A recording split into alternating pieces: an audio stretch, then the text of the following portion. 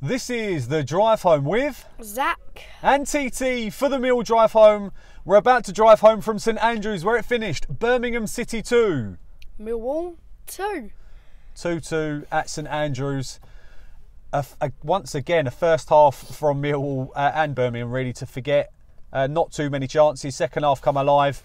And a game ruined by an awful referee that's getting no round it. That's probably our playoff chances, our slim playoff chances gone. Sheffield United winning today. We are now 3 points behind with 2 games to go. Sheffield United will only have to pick up another win and that'll be enough for them, which you'd back them to do in 2 games. But we've kept it going. We fought to the end today. Just ultimately not good enough to take the chances when we did create, and we didn't ultimately take enough of them. We had, well, me and Zac were actually in the Birmingham end today, into a bit of a corporate area. But it was great looking at our fans, weren't it? Yeah. How amazing was it? Celebrating when we scored, we couldn't really celebrate, but we could tap each other like we celebrated inside our bodies. Yeah, we did. It was difficult, but it was a different experience. It's not one that I'd like to repeat, to be honest. I like being in our own end, but it was a game where, like I said, just not quite enough from the Lions. Obviously, put your comments in below. We really appreciate your comments. Hopefully, we'll see you in the last game at Peterborough, and then we're getting on the train to Bournemouth. So that should be an interesting. Probably nothing on it, but stick a like on the video if you don't mind. We had Bart in goal. Obviously, the return of Hutchinson to the starting lineup with Scott Malone dropping out. So we had a kind of Danny McNamara and Murray Wallace as right wing back and left wing back, with Cooper, Hutchinson and Ballard as the 3 centre backs. 2 holding midfielders, Billy Mitchell surprisingly coming out for Keftenbeld coming in, and then George Saville. Right midfield, well, we kind of had one in behind the 2 strikers, didn't we? Benica Foba and Tom Bradshaw, and Ollie Burke kind of floating, going from side to side. I think we personally missed Billy Mitchell in the midfield today. Yeah. We missed having his control. We couldn't hold on to the ball as quickly as we normally do. And it's all well and good people saying they want to play forward, but you want to keep possession sometimes, and we just didn't do that enough today against the Birmingham team that are bang out of form and have just lost 6-1. 6-1, and well, they've conceded 10 in their previous 2 games, and then we struggle to score. But we do create. Well, the first chance fell to Birmingham with a free kick in the first minute. Yeah, it was first minute, and Bacuna comes up, hits the corner of the bar and the post. It was a very, very good strike. Yeah, it was a good strike, and you know, you'd be disappointed that it didn't go in. We tried to get it top corner, just went wide. We didn't have a free kick, and that's the problem. You've got no Jed Wallace on the pitch, so George Saville has to step up on the edge of the box. In fact, we had 2 free kicks. One that he went for goal and knocked over the bar, and the second one he played into the back post. But we do create a great opportunity from a set piece. Hutchinson, the ball drops to Hutchinson about about 12 yards out after Saville has a shot. Oh yeah, so the ball drops to Saville about 10 yards out on the left, and it's a good save from Etheridge in goal. Falls to Hutchinson, who hits it really sweetly and drives it. Our centre back hitting it the best out of anyone. Yeah, the best shot of the game really, and slams it. But fortunately for Birmingham, unfortunately for us, there's a player on the line who kind of heads it away.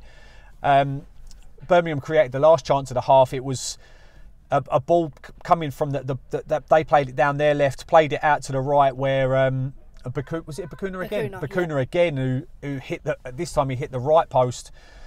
So we go in at 0-0, and you're thinking the game's there to be won for either team, and it's woeful defending from the Lions. There's absolutely no getting around it. We should clear it a couple of times. We don't. The ball's played back to Bacuna, who just kind of drills it low, and I think it went virtually into the middle of the goal. It's very disappointing to concede at that stage. But could have saved it, but it was right at his feet, so it was a hard one. Yeah, it weren't great, and it was disappointing we've conceded goals right after the start of the first half and the start of the second half, and that's not good enough. It's like I said, it was really sloppy and disappointing, but we continued to attack. We pushed a lot of players forward.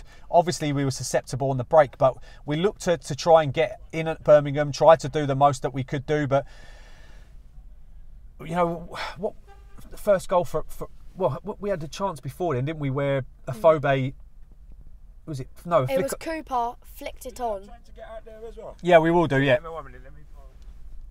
We're in the Birmingham car park. We'll get there at some stage. But who was it? A flick onto Bradshaw From Cooper. from Cooper.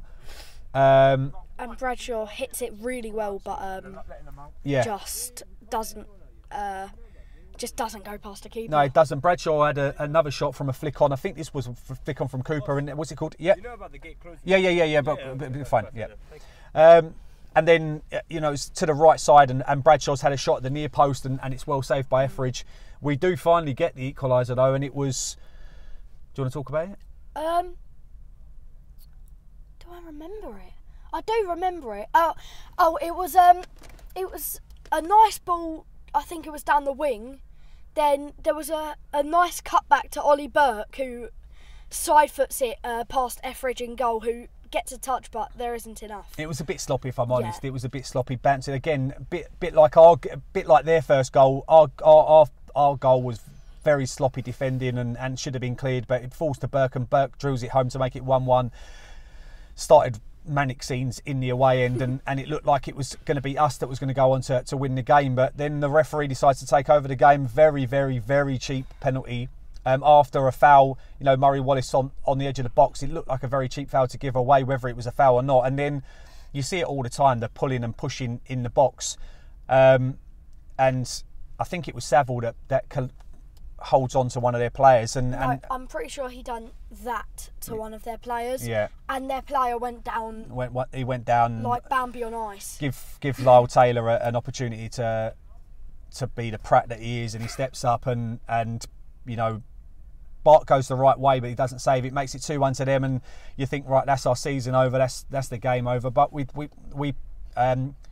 made offensive subs. Who was it? Hutch came off. Hutch came off for Bennett. Yeah, Bennett, and he does make a difference. I think we scored with Bennett on the pitch, and he, like I said, he's such an attacking player. He's such a good player to have in the team. Obviously, we've had no Jed Wallace today, and then Ryan Leonard also comes on for Danny McNamara. He looked like he picked up a little bit of an injury on his ankle, so hopefully Danny's all right, because it looked like he twisted himself. It didn't look nice. And it also looked like he stretched. So maybe it was both parts of his leg, which isn't great. No, maybe. But it was a throw-in from Ryan Leonard, who'd come on, and then Jake Cooper's being wrestled like he normally is. But I think the refs give one at one end, so he tries to level it up. Like I said, both of them are weak penalties. You don't normally see him in the game. Up steps Benik Afobe. It's like the 5th minute of injury time. No, I think it was like... Yeah, I think it was... Beyond 6. Yeah, maybe. They were wasting time. They were wasting time, weren't they? And the goalkeeper went down injured at one stage to try and delay it. But he then, what's it called? Like I said, Bennett steps up, and like I said, I don't often film at football, but obviously we can't celebrate, so I thought I might as well take this opportunity. And we video it, and Bennett puts it into the bottom left-hand corner. And funny enough, we have a chance. We had a chance right at the end, a corner. After making it 2-2, we had a corner put into the box. We didn't really win it, but it would have been fantastic if we'd have got the winner at the end. I don't think I'd have been able to contain myself, if I'm completely honest. We probably would have just been like this. Yeah. We probably would have been like we were on drugs or something. Yeah, like. shaking Stevens. But we let's see it 2-2. Peterborough at home next Saturday, and then Bournemouth away on the last game of the season. Frustrating to come away with only a point. Who's your man of the match? I haven't thought about it today. I think Oliver Burke. I thought he was. Oh, okay. I thought he was superb attackingly. Like going forward, he's got great pace, isn't he? He's got such fantastic pace. He put their defence under pressure, and he scored his 2nd goal for the club. So yeah, I can't really think of it. I think I was disappointed that Billy Mitchell wasn't in the team. I think we missed his control of the ball. Yeah, it's difficult for me to give a man of the match. Bennett I didn't think was at the races. I thought it was unlucky for Tom Bradshaw to get substituted, but we'll go again on Saturday at home to Peterborough. Thank you very much for watching the Mill Drive home. There is only way one we can end it. We might get out of the car park at some stage. One way we can end it. No one likes us. We don't care. Cut on, you Lions.